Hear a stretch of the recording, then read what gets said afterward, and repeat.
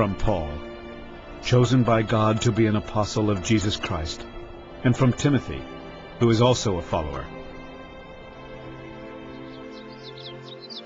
To God's church in Corinth, and to all of God's people in Achaia, I pray that God our Father and the Lord Jesus Christ will be kind to you, and will bless you with peace. Praise God, the Father of our Lord Jesus Christ. The Father is a merciful God, who always gives us comfort. He comforts us when we are in trouble, so that we can share that same comfort with others in trouble. We share in the terrible sufferings of Christ, but also in the wonderful comfort He gives. We suffer in the hope that you will be comforted and saved. And because we are comforted, you will also be comforted, as you patiently endure suffering like ours. You never disappoint us. You suffered as much as we did, and we know that you will be comforted as we were. My friends, I want you to know what a hard time we had in Asia. Our sufferings were so horrible and so unbearable that death seemed certain. In fact, we felt sure that we were going to die. But this made us stop trusting in ourselves and start trusting God, who raises the dead to life. God saved us from the threat of death, and we are sure that He will do it again and again. Please help us by praying for us. Then many people will give thanks for the blessings we receive in answer to all these prayers. We can be proud of our clear conscience. We have always lived honestly and sincerely, especially when we were with you. And we were guided by God's wonderful kindness, instead of by the wisdom of this world. I am not writing anything you cannot read and understand. I hope you will understand it completely, just as you already partly understand us. Then when our Lord Jesus returns, you can be as proud of us as we are of you. I was so sure of your pride in us that I had planned to visit you first of all.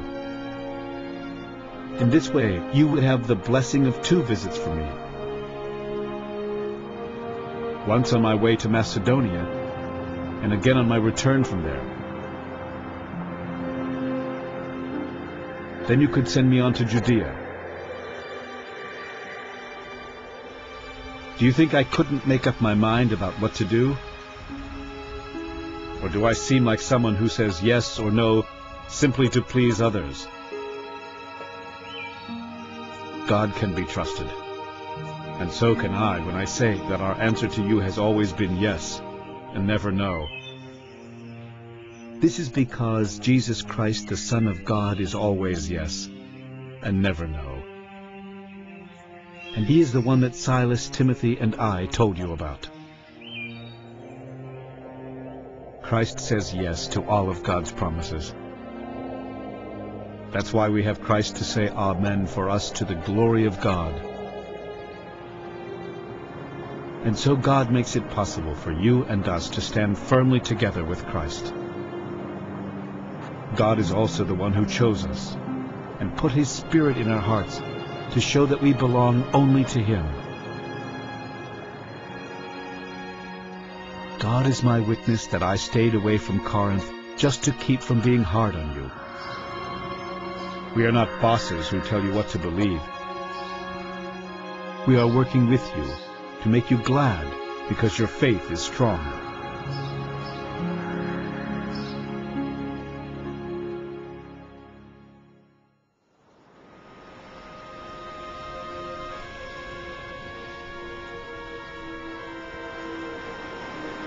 I have decided not to make my next visit with you so painful. If I make you feel bad, who would be left to cheer me up except the people I had made to feel bad?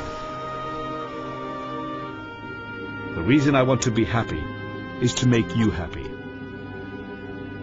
I wrote as I did because I didn't want to visit you and be made to feel bad when you should make me feel happy. At the time I wrote, I was suffering terribly. My eyes were full of tears, and my heart was broken. But I didn't want to make you feel bad. I only wanted to let you know how much I cared for you. I don't want to be hard on you. But if one of you has made someone feel bad, I am not really the one who has been made to feel bad. Some of you are the ones. Most of you have already pointed out the wrong that person did, and that is punishment enough for what was done. When people sin, you should forgive and comfort them, so they won't give up in despair. You should make them sure of your love for them.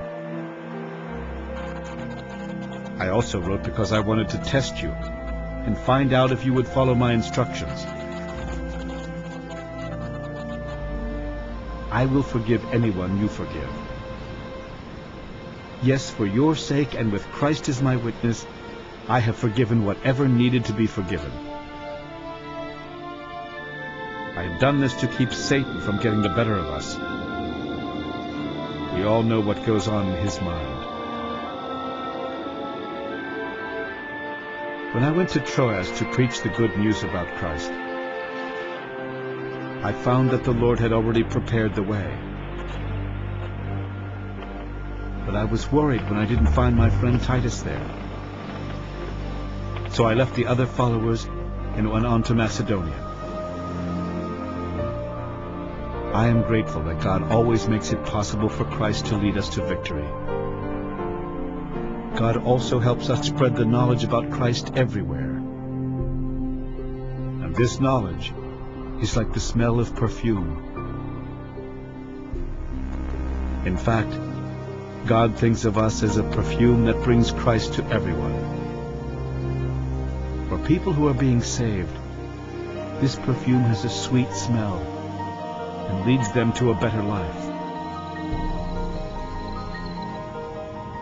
But for people who are lost, it has a bad smell and leads them to a horrible death.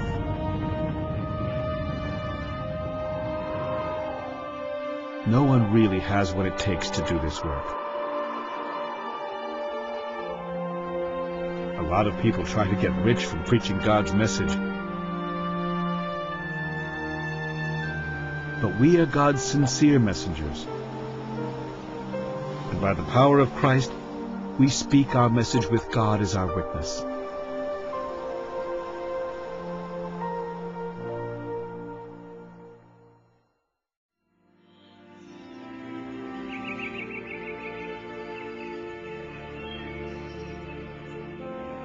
Are we once again bragging about ourselves?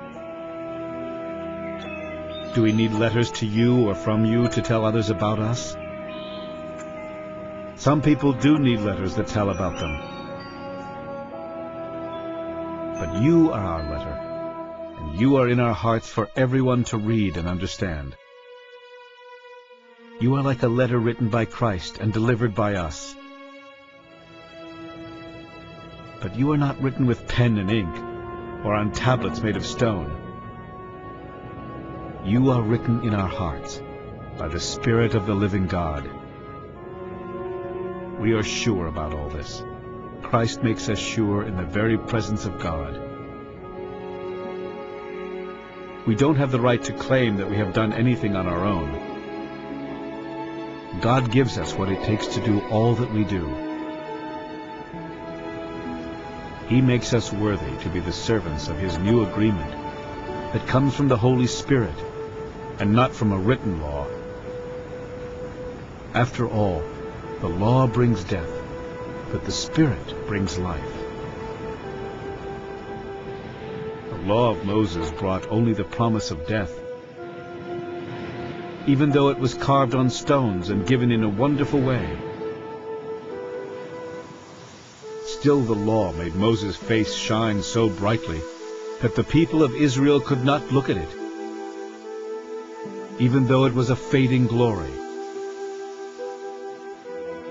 So won't the agreement that the Spirit brings to us be even more wonderful? If something that brings the death sentence is glorious,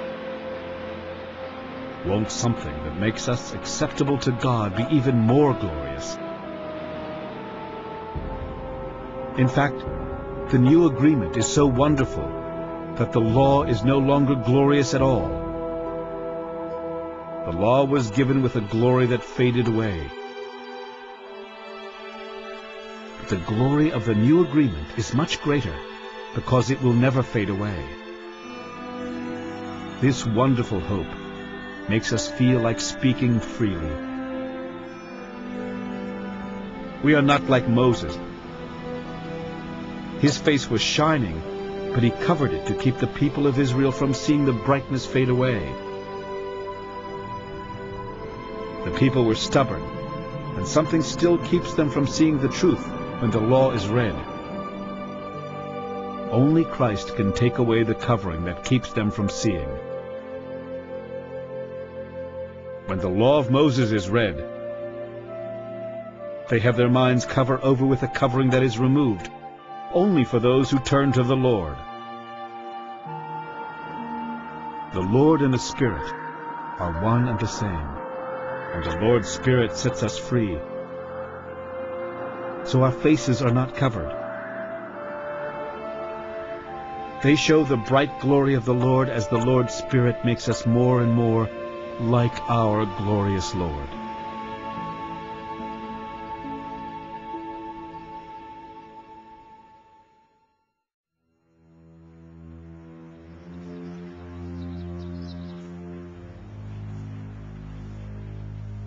God has been kind enough to trust us with this work. That's why we never give up. We don't do shameful things that must be kept secret. And we don't try to fool anyone or twist God's message around. God is our witness that we speak only the truth, so others will be sure that we can be trusted. If there is anything hidden about our message, it is hidden only to someone who is lost. The God who rules this world has blinded the minds of unbelievers. They cannot see the light, which is the good news about our glorious Christ, who shows what God is like. We are not preaching about ourselves. Our message is that Jesus Christ is Lord. He also sent us to be your servants. The Scriptures say, God commanded light to shine in the dark. Now God is shining in our hearts to let you know that His glory is seen in Jesus Christ. We are like clay jars in which this treasure is stored. The real power comes from God and not from us. We often suffer, but we are never crushed. Even when we don't know what to do, we never give up. In times of trouble, God is with us. And when we are knocked down, we get up again. We face death every day because of Jesus. Our bodies show what His death was like, so that His life can also be seen in us. This means that death is working in us, but life is working in you. In the Scriptures, it says, I spoke because I had faith. We have that same kind of faith. So we speak, because we know that God raised the Lord Jesus to life. And just as God raised Jesus, He will also raise us to life. Then He will bring us into His presence together with you. All of this has been done for you, so that more and more people will know how kind God is, and will praise and honor Him. We never give up. Our bodies are gradually dying, but we ourselves are being made stronger each day. These little troubles are getting us ready for an eternal glory that will make all our troubles seem like nothing. Things that are seen don't last forever, but things that are not seen are eternal. That's why we keep our minds on the things that cannot be seen.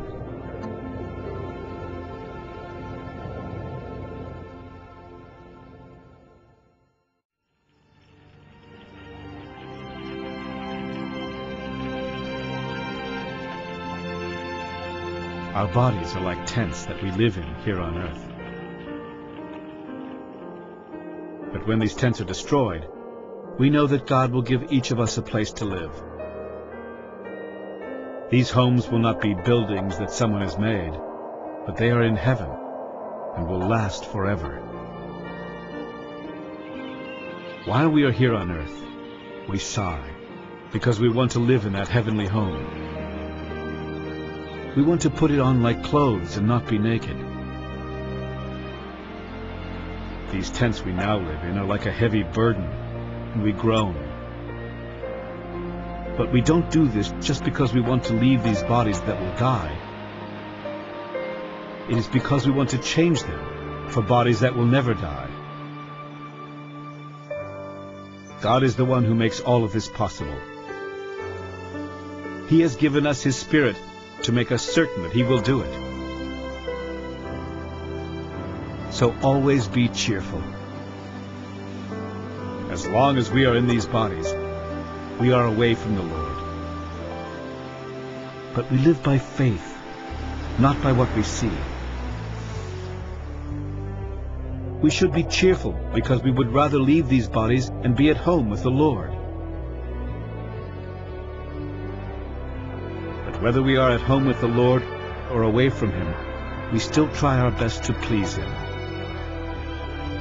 After all, Christ will judge each of us for the good or the bad that we do while living in these bodies. We know what it means to respect the Lord, and we encourage everyone to turn to Him.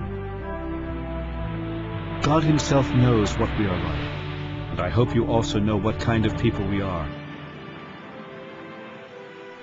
We are not trying once more to brag about ourselves, but we want you to be proud of us when you are with those who are not sincere and brag about what others think of them. If we seem out of our minds, it is between God and us. But if we are in our right minds, it is for your good. We are ruled by Christ's love for us. We are certain that if one person died for everyone else, then all of us have died. And Christ did die for all of us. He died so we would no longer live for ourselves, but for the one who died and was raised to life for us. We are careful not to judge people by what they seem to be. Though we once judged Christ in that way, anyone who belongs to Christ is a new person. The past is forgotten, and everything is new.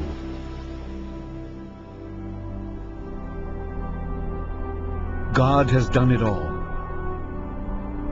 He sent Christ to make peace between Himself and us. And He has given us the work of making peace between Himself and others. What we mean is that God was in Christ, offering peace and forgiveness to the people of this world. And He has given us the work of sharing His message about peace. We were sent to speak for Christ, and God is begging you to listen to our message. We speak for Christ and sincerely ask you to make peace with God. Christ never sinned, but God treated Him as a sinner so that Christ could make us acceptable to God.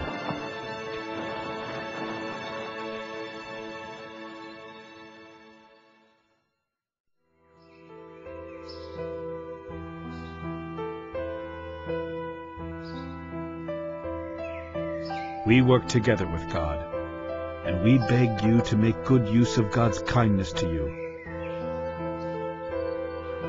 In the Scriptures, God says, "When the time came, I listened to you, and when you needed help, I came to save you." That time has come. This is the day for you to be saved. We don't want anyone to find fault with our work, and so we try hard not to cause problems. But in everything and in every way, we show that we truly are God's servants. We have always been patient, though we have had a lot of trouble, suffering, and hard times. We have been beaten, put in jail, and hurt in riots. We have worked hard and have gone without sleep or food. But we have kept ourselves pure and have been understanding, patient, and kind. The Holy Spirit has been with us, and our love has been real. We have spoken the truth, and God's power has worked in us. In all our struggles, we have said and done only what is right. Whether we were honored or dishonored, or praised or cursed,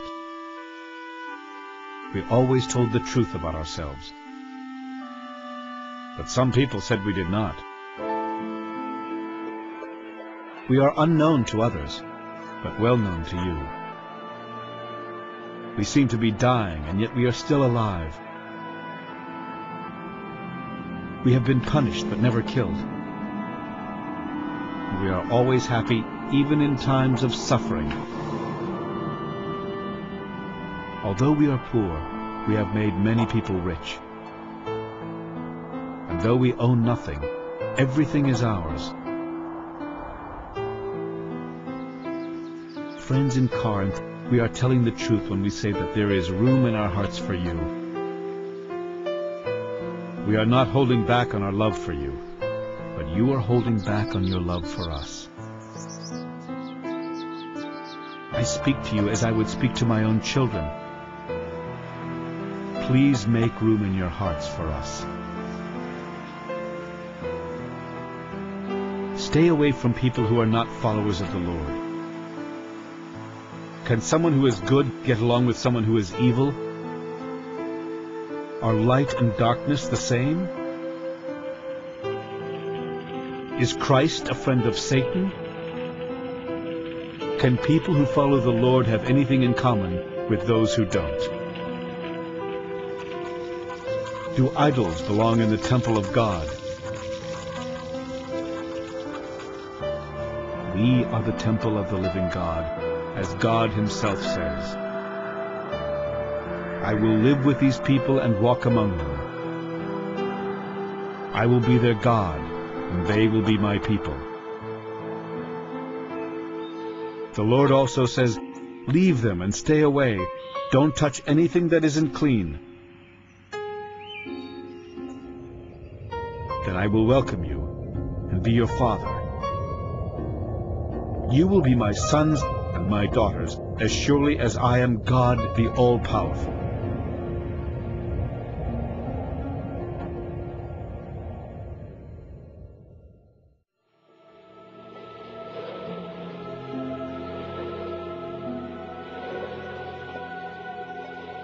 My friends, God has made us these promises.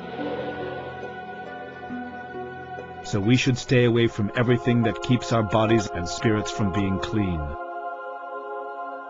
We should honor God and try to be completely like Him. Make a place for us in your hearts. We haven't mistreated or hurt anyone. We haven't cheated anyone. I'm not saying this to be hard on you. But as I have said before, you will always be in our thoughts, whether we live or die.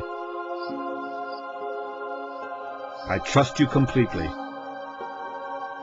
I am always proud of you, and I am greatly encouraged.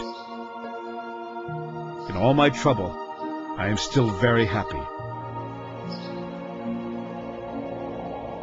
After we came to Macedonia, we didn't have any chance to rest. We were faced with all kinds of problems. We were troubled by enemies and troubled by fears. But God cheers up people in need, and that is what He did when He sent Titus to us. Of course, we were glad to see Titus, but what really made us glad is the way you cheered him up. He told how sorry you were, and how concerned you were about me, and this made me even happier. I don't feel bad anymore, even though my letter hurt your feelings. I did feel bad at first, but I don't now. I know that the letter hurt you for a while. Now I am happy, but not because I hurt your feelings. It is because God used your hurt feelings to make you turn back to Him. And none of you were harmed by us. When God makes you feel sorry enough to turn to Him and be saved, you don't have anything to feel bad about. But when this world makes you feel sorry, it can cause your death. Just look what God has done by making you feel sorry. You sincerely want to prove that you are innocent. You are angry. You are shocked. You are eager to see that justice is done. You have proved that you are completely right in this matter. When I wrote you, it wasn't to accuse the one who was wrong, or to take up for the one who was hurt. I wrote so that God would show you how much you do care for us. And we were greatly encouraged. Although we were encouraged, we felt even better when we saw how happy Titus was, because you had shown that he had nothing to worry about. We had told him how much we thought of you, and you did not disappoint us. Just as we have always told you the truth, so everything we told him about you has also proved to be true. Titus loves all of you very much, especially when he remembers how you obeyed him, and how you trembled with fear when you welcomed him. It makes me really glad to know that I can depend on you.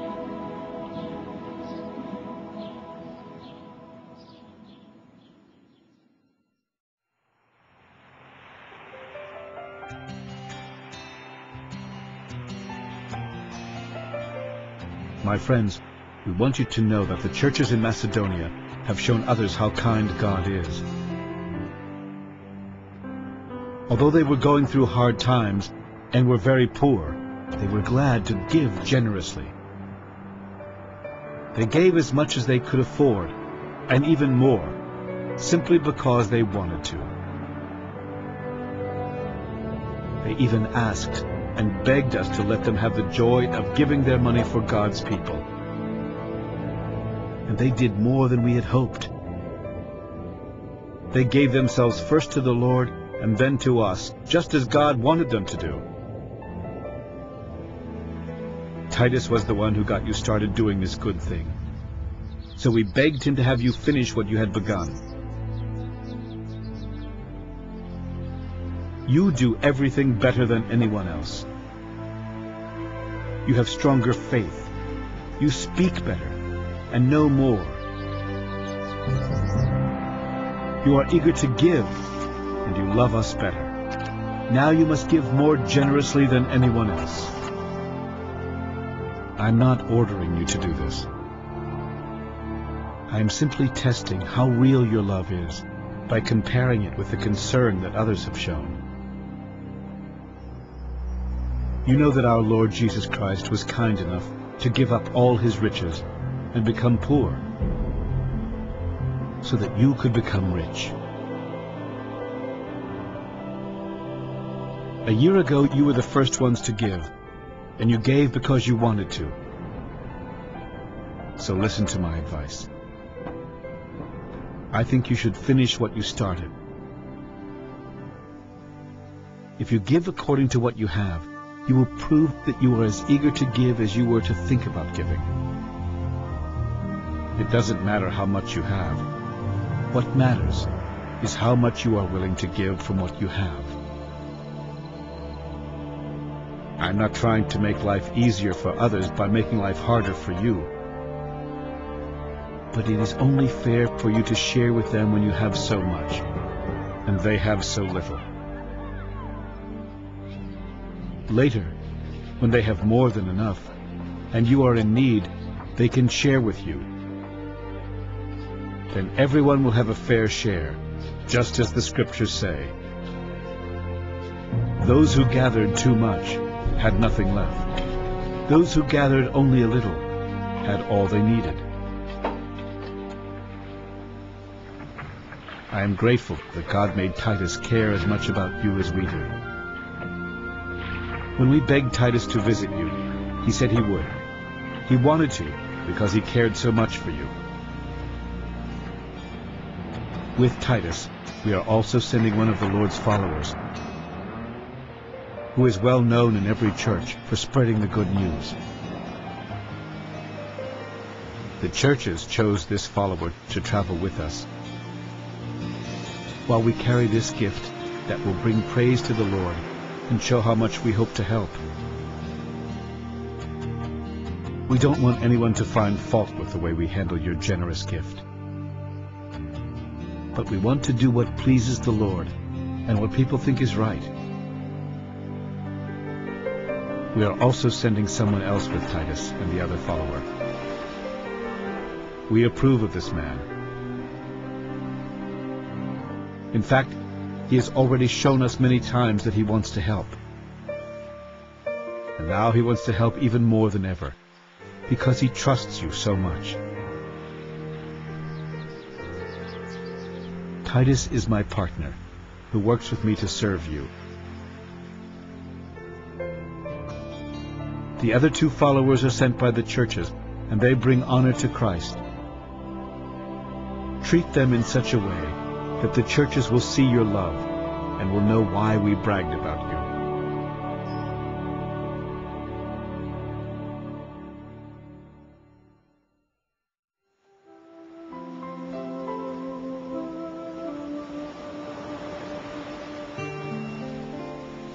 I don't need to write you about the money you plan to give for God's people. I know how eager you are to give. And I have proudly told the Lord's followers in Macedonia that you people in Achaia have been ready for a whole year. Now your desire to give has made them want to give. That's why I am sending Titus and the two others to you. I want you to be ready, just as I promised. This will prove that we were not wrong to brag about you. Some followers from Macedonia may come with me, and I want them to find that you have the money ready. If you don't, I would be embarrassed for trusting you to do this. But you would be embarrassed even more. So I have decided to ask Titus and the others to spend some time with you before I arrive. This way they can arrange to collect the money you have promised. Then you will have the chance to give because you want to, and not because you feel forced to. Remember this saying: a few seeds make a small harvest, but a lot of seeds make a big harvest. Each of you must make up your own mind about how much to give. But don't feel sorry that you must give, and don't feel that you are forced to give. God loves people who love to give. God can bless you with everything you need, and you will always have more than enough to do all kinds of good things for others. The Scriptures say, God freely gives his gifts to the poor, and always does right. God gives seed to farmers, and provides everyone with food. He will increase what you have, so that you can give even more to those in need. You will be blessed in every way, and you will be able to keep on being generous. Then many people will thank God when we deliver your gift. What you are doing is much more than a service that supplies God's people with what they need. It is something that will make many others thank God. The way in which you have proved yourselves by this service will bring honor and praise to God. You believed the message about Christ, and you obeyed it by sharing generously with God's people and with everyone else. Now they are praying for you and want to see you, because God used you to bless them so very much. Thank God for His gift that is too wonderful for words.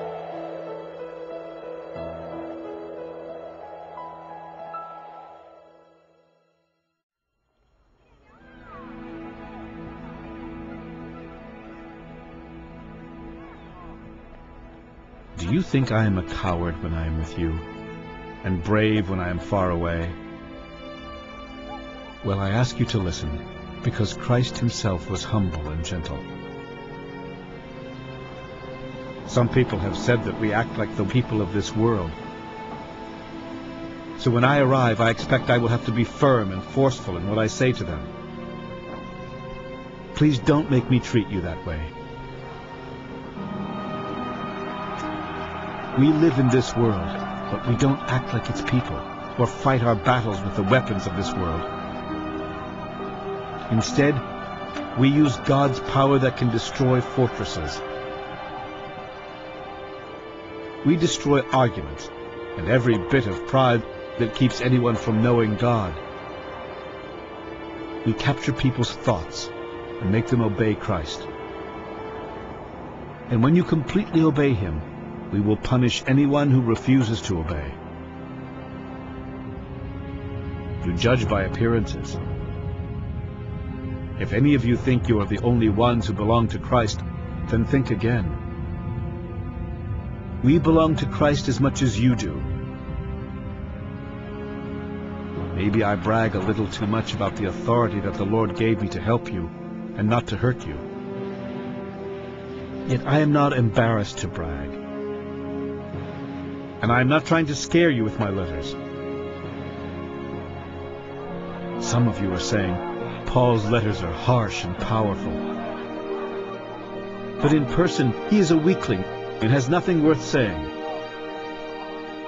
Those people had better understand that when I am with you, I will do exactly what I say in my letters.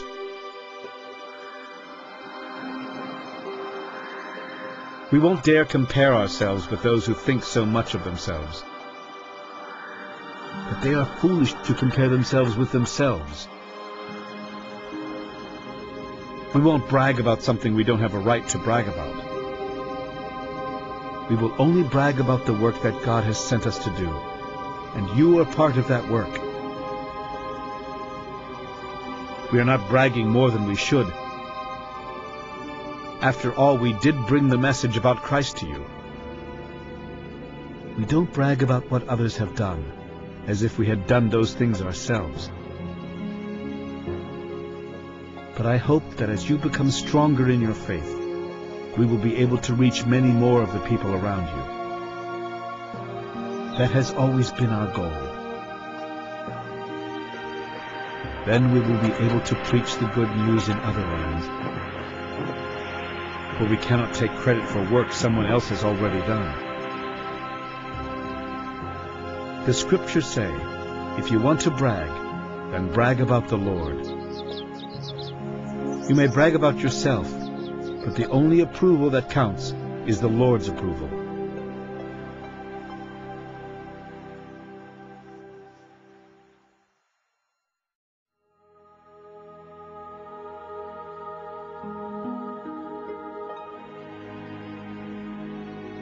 Please put up with a little of my foolishness.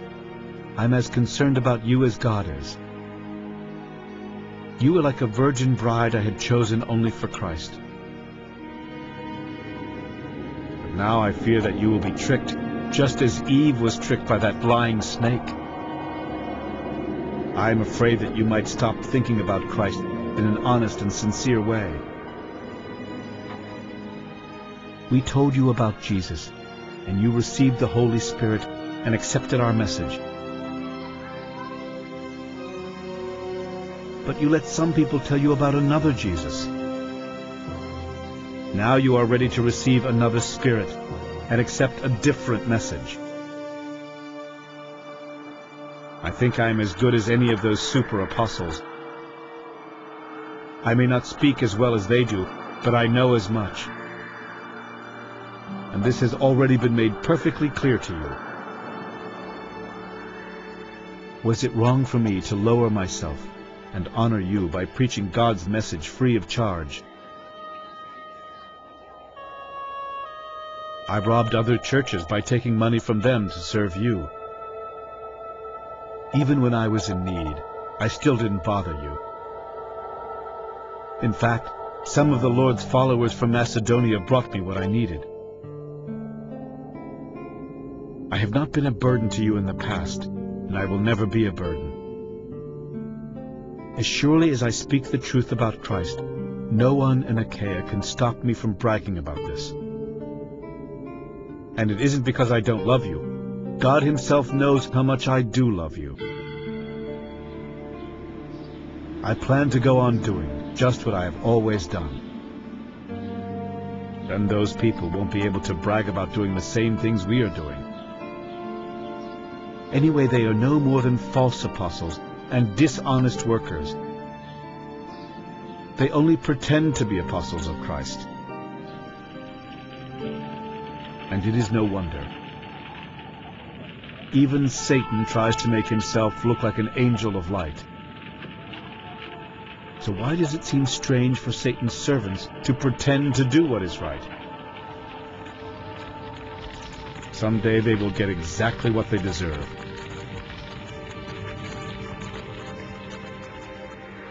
I don't want any of you to think that I am a fool. But if you do, then let me be a fool and brag a little. When I do all this bragging, I do it as a fool, and not for the Lord. Yet if others want to brag about what they have done, so will I. And since you are so smart, you will gladly put up with a fool. In fact, you let people make slaves of you, and cheat you, and steal from you. Why, you even let them strut around and slap you in the face. I am ashamed to say that we are too weak to behave in such a way. If they can brag, so can I. But it is a foolish thing to do. Are they Hebrews? So am I. Are they Jews? So am I. Are they from the family of Abraham? Well, so am I. Are they servants of Christ? I am a fool to talk this way, but I serve Him better than they do. I have worked harder and have been put in jail more times. I have been beaten with whips more, and have been in danger of death more often. 5 times the Jews gave me 39 lashes with a whip. 3 times the Romans beat me with a big stick. And once my enemies stoned me.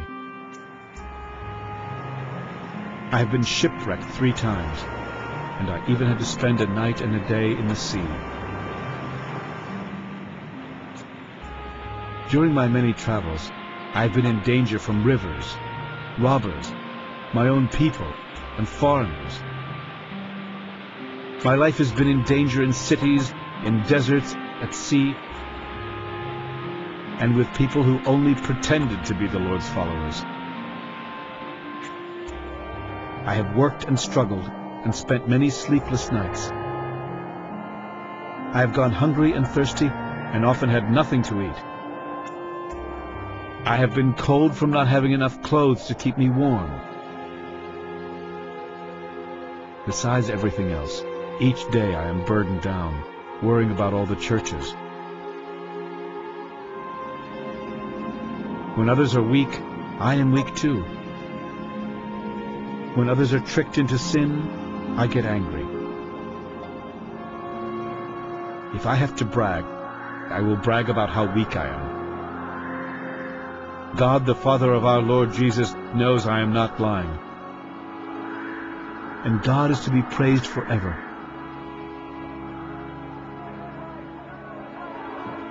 The governor of Damascus at the time of King Aretas had the city gates guarded so that he could capture me. But I escaped by being let down in a basket through a window in the city wall.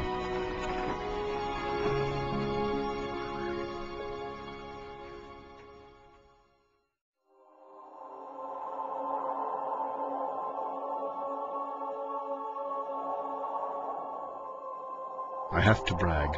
There is nothing to be gained by it. But I must brag about the visions and other things that the Lord has shown me. I know about one of Christ's followers who was taken up into the third heaven 14 years ago. I don't know if the man was still in his body when it happened, but God certainly knows. As I said, only God really knows if this man was in his body at the time. But he was taken up into paradise, where he heard things that are too wonderful to tell.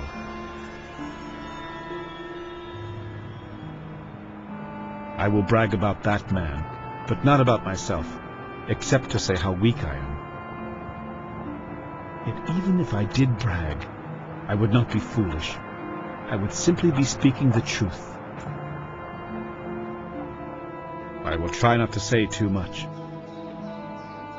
That way none of you will think more highly of me than you should because of what you have seen me do and say. Of course, I am now referring to the wonderful things I saw.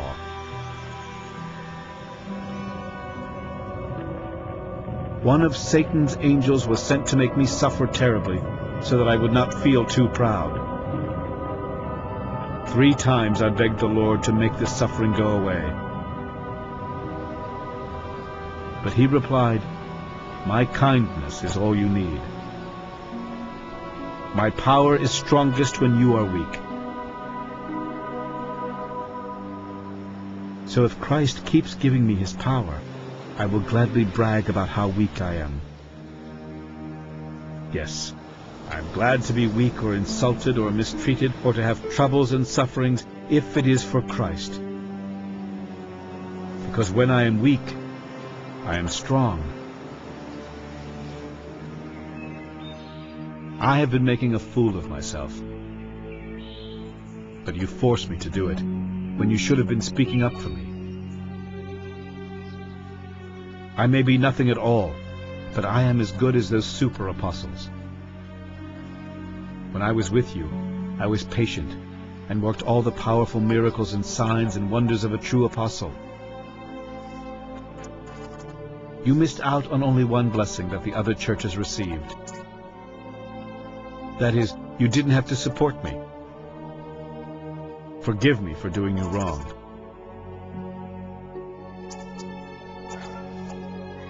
I'm planning to visit you for the 3rd time, but I still won't make a burden of myself. What I really want is you, and not what you have. Children are not supposed to save up for their parents, but parents are supposed to take care of their children. So I will gladly give all that I have and all that I am. Will you love me less for loving you too much? You agree that I wasn't a burden to you. Maybe that's because I was trying to catch you off guard and trick you. Were you cheated by any of those I sent to you? I urged Titus to visit you, and I sent another follower with him. But Titus didn't cheat you, and we felt and behaved the same way he did. Have you been thinking all along that we have been defending ourselves to you? Actually, we have been speaking to God as followers of Christ. But my friends, we did it all for your good. I'm afraid that when I come, we won't be pleased with each other. I fear that some of you may be arguing or jealous or angry or selfish or gossiping or insulting each other. I even fear that you may be proud and acting like a mob. I'm afraid God will make me ashamed when I visit you again. I will feel like crying because many of you have never given up your old sins. You are still doing things that are immoral, indecent, and shameful.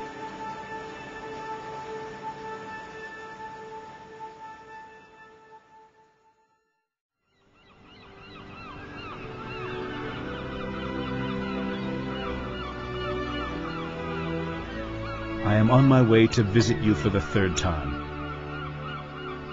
And as the Scriptures say, any charges must be proved true by at least 2 or 3 witnesses. During my second visit, I warned you that I would punish you and anyone else who doesn't stop sinning. I am far away from you now, but I give you the same warning. This should prove to you that I am speaking for Christ. When he corrects you, he won't be weak. He will be powerful. Although he was weak when he was nailed to the cross, he now lives by the power of God. We are weak, just as Christ was. But you will see that we will live by the power of God, just as Christ does. Test yourselves and find out if you really are true to your faith. If you pass the test, you will discover that Christ is living in you. But if Christ isn't living in you, you have failed. I hope you will discover that we have not failed. We pray that you will stop doing evil things. We don't pray like this to make ourselves look good, but to get you to do right, even if we are failures. All we can do is to follow the truth and not fight against it. Even though we are weak, we are glad that you are strong, and we pray that you will do even better. I am writing these things to you before I arrive. This way I won't have to be hard on you when I use the authority that the Lord has given me. I was given this authority so that I could help you and not destroy you. Goodbye, my friends. Do better and pay attention to what I have said. Try to get along and live peacefully with each other. Now I pray that God, who gives love and peace, will be with you. Give each other a warm greeting. All of God's people send their greetings.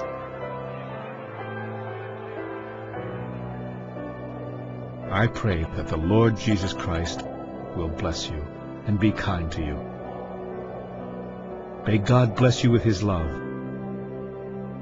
and may the Holy Spirit join all your hearts together.